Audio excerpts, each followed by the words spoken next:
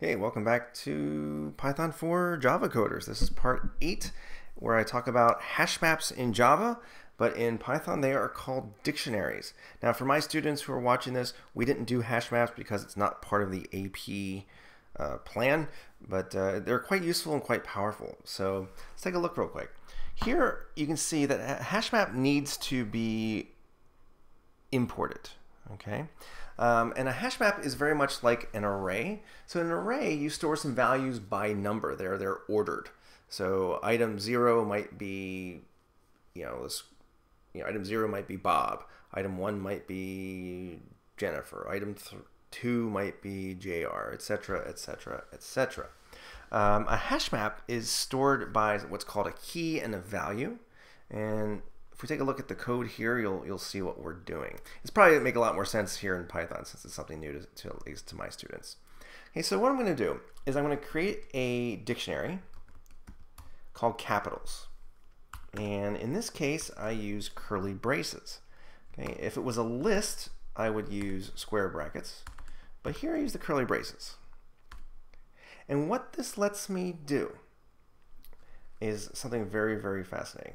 Is I can do the following: capitals Japan equals Tokyo. Capitals China equals Beijing. Capitals of South Korea, at least South Korea, is Seoul. So this lets me store a great deal of data into one structure. Okay, so now in Java, you can see over here, you have to, of course, declare it. It's a hash map. My key is a string. My value that I'm returning is a string. So just like you have a key here, it's a string. The value here is a string. Of course, Python being Python, it's much simpler. You don't have to worry about all that kind of nonsense. Over here, it's a new hash map. Again, string, comma, string. And then here what I've done is I've declared country as a string and capital as a string. Again, Python, you don't need to do that. In Java, I had to use put. So into the capitals hash map, I put the key Japan, which is associated with Tokyo, China and Beijing, and South Korea with Seoul. So if I actually here, if I went ahead and said print capitals, and if you run that, and you can see I've got Japan is associated with Tokyo, China is associated with Beijing, and South Korea is associated with Seoul. Now, in Java, you need to use the get method to get the value out of the key. But of course, Python being Python is much easier. Capital equals capitals. And just put Japan. And then print Japan, colon, and then format capital.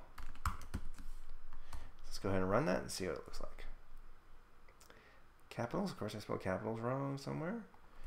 Capitals, spelling errors, happens to everybody. So Japan, oops, I forgot my squirrely brackets there.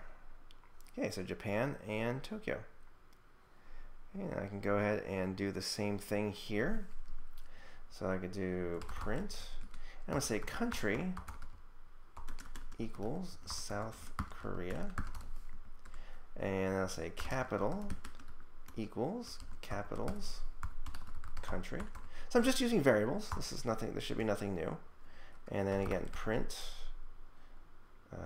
boom boom space boom boom format country and the capital. So if I run this, so you see South Korea is Seoul. Now, of course, I could have done this. I could have just put South Korea here, and I could have put actually capitals South Korea. I can do that. You can always substitute it, just like you can in other circumstances. But again, if you notice here, I'm keeping my variable names very clear. So this is a dictionary of capitals. The key is the country. and the value is the capital. Okay, so this refers to this. That's how I do it, at least. It makes sense, I think, to my way to do it that way. Here's something. If I put Korea instead, let's see what happens. We get an error. Okay, it's called a key error because that doesn't exist in the list. So if I try to access something that doesn't exist in the list, I'm going to get an error. So you have to be very careful with that. One thing you can do, actually, I'll just show this. It's not over here, but what I could do is like this. If country in capitals, so that'll tell me, is it in there or not?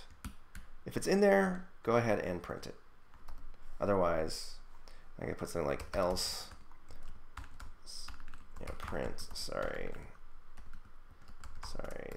that country does not exist. Okay, or that key doesn't exist, however you want to put it. Sorry, that country doesn't exist because it's not in the list. So that's a way to avoid that particular error. Okay. Yeah, so let's move on to the next one. And then this is how we would print out the entire dictionary. Okay, so this is the for each method.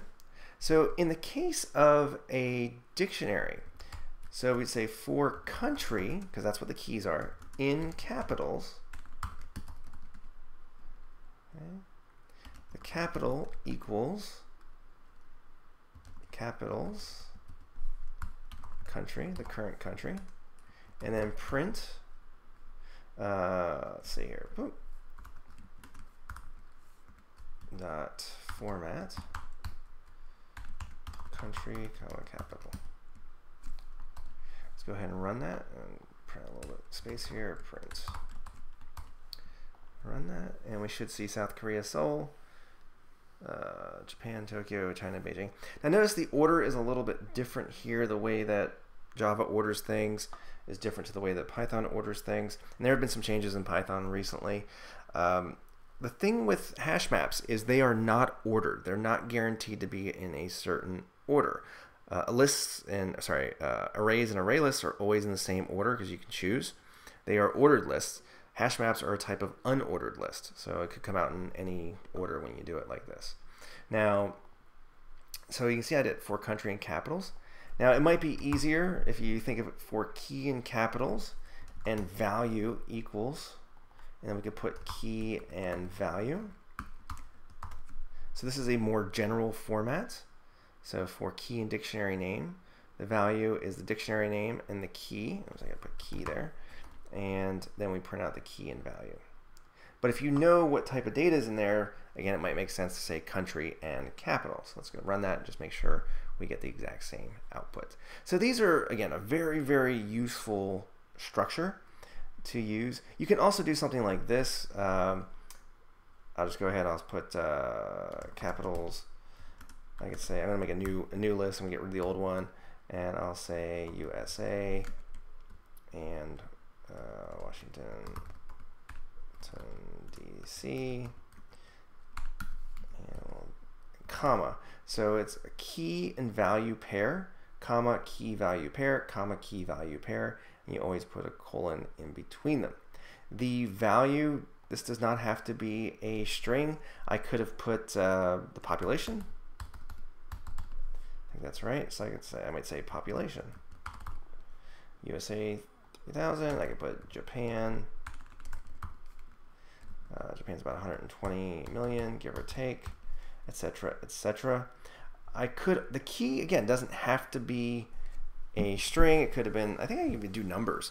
I haven't tried it for a while, but basically it's very, very flexible as opposed to, of course, arrays and array lists over here in the Java world, or hash maps, I should say, sorry, in the Java world where you have to declare it's a string and a string. It's always going to be a string and a string. If you want to change that, you have to make a new hash map with a different type system. So yeah, so that's dictionaries in Python coming from the hash map world of Java. So yeah, hope that was helpful. Stay tuned. Thanks for watching.